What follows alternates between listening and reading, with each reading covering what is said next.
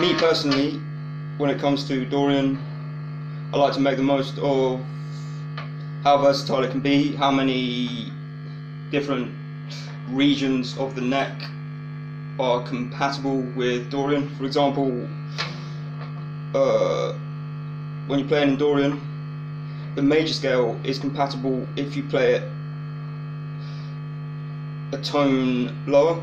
So I'll be playing in B and I'll be playing the major scale in A, a tone lower, so that will be compatible. So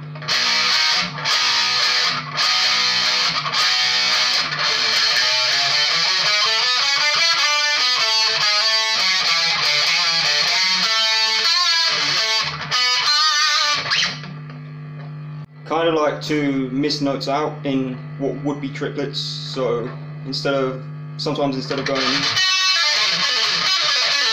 I might go. In that particular instance, I'm missing out the middle note in all those triplets. Instead of going, I'm going.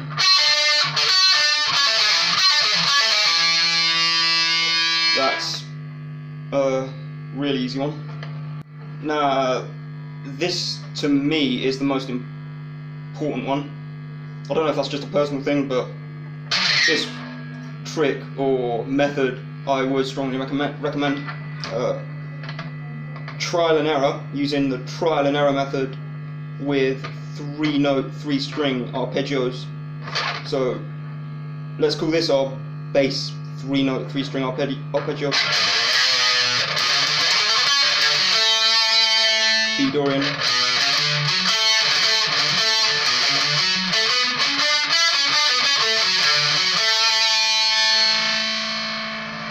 Now, I might try another one, maybe. No, that doesn't quite go because that last note in the arpeggio kind of renders the whole thing non-Dorian. So, might use my ear to tweak that into a more relevant place. Like, does that sound better?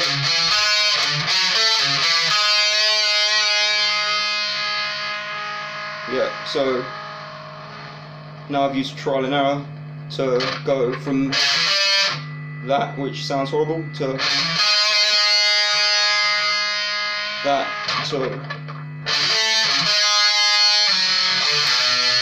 and that one, that goes too. That doesn't, that sounds horrible.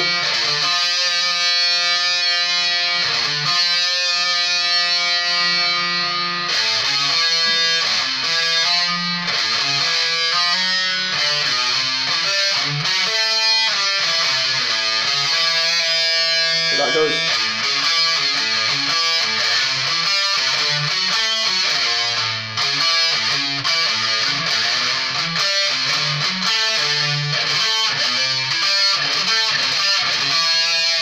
So trial and error with 3-note, 3-string arpeggios. In this case, B Dorian.